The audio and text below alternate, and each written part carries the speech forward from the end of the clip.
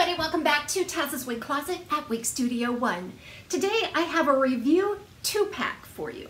We're going to take a look at 2 hairdo styles, both brunettes, as a part of my affordable series. The full review and comparisons coming up. I purchased both of these styles from Wig Studio One for this review today. We invite you to shop at Wig Studio One.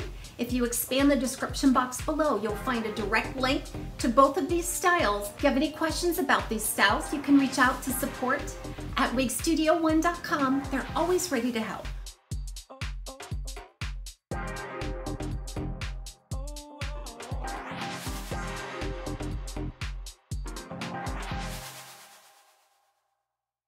I really do love exploring the hairdo line of styles. They have a lot of different style options to choose from, a very nice price point, kind of a no-frills brand, very easy to wear.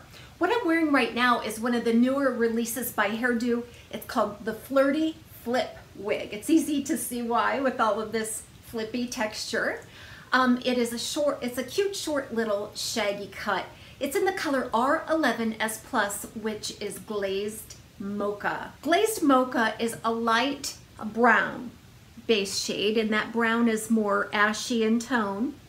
And then this particular piece is really heavily highlighted then with a gold blonde, like a medium to light gold blonde. Now on these hairdo styles, they offer a very limited color palette. So you're likely to see maybe 1 or 2 blondes, 1 or 2 brunettes, maybe a red, and then perhaps, if you're lucky, a gray shade. So this short little shag has about a 4-inch, about 3.75 inch bang.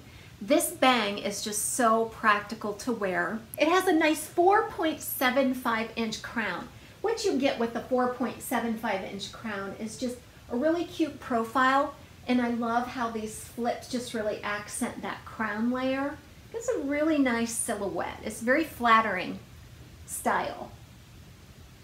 Now you'll see some stacking in the back that culminates in a 2.25 nape. That's kind of short, but I think it is ample for nice coverage unless you have an extraordinarily long biological hairline at the nape. So this is the Flirty Flip style. The other one looks identical to this. So you can see the open wefts on the top, sides, and back. There's always a piece of velvet there at the front, makes it extremely comfortable. There's a bit of a hidden weft there as well to help obscure the hairlines. I think they do an amazing job with that. There's a lot of fiber spliced into that open ear tab, as you can see. There's an extended open nape, and there's Velcro style adjusters. There's quite a bit of stretch on this cap. I suspect that it's average right out of the box. I did have to cinch it in as far as it could go to accommodate a petite average circumference. In a lot of cases, you're not going to get a huge amount of lift on the top, and it's kind of flat until you get in there and start working that permatease layer a little bit. All of the styles in the hairdo line are heat friendly. They use the True to Life fiber. They're made by the same parent company as Raquel Welch styles, so they're using that heat friendly fiber in the hairdo line. So I'm going to go ahead and introduce the number 2 in our 2-pack of reviews today for hairdo. And then at the end, I'll go ahead and do a side-by-side so you can see these styles, indoor and outdoor light, plus a little bit of styling. So number 2 in our 2-pack of hairdo reviews today is called the short shag wig style.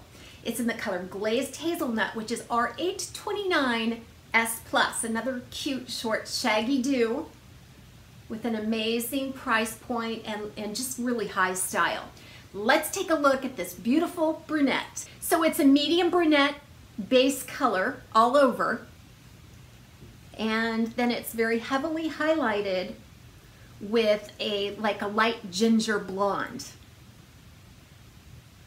And again, very liberal use of those highlights, especially on the top and at the crown. So this style is literally right out of the box. I took it out of the box last night, gave it a shake, and just kind of hung it on my robe hook, getting ready for today's review.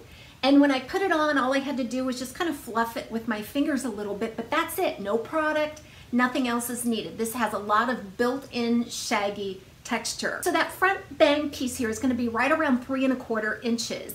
It's kind of a dirty cut bang, meaning it's sort of notch cut and heavily razored and texturized. That gives it a really nice wispy appeal. Can be swept off to the side, worn straight down. It's always going to be out of the eyes.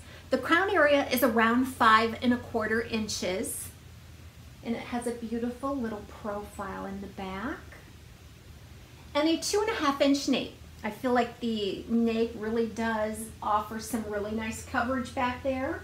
Kind of scoops around the ear very nicely and hugs the nape. And then there's some additional layering on the sides. And yet another style from the Hairdo line that's super lightweight, right around 2½ ounces. It's just an open cap. It does not have any lace or monofilament. This short shag wig also just has a very light density to it, a very limited permatease. So it's just a piecey texturized look all throughout the top.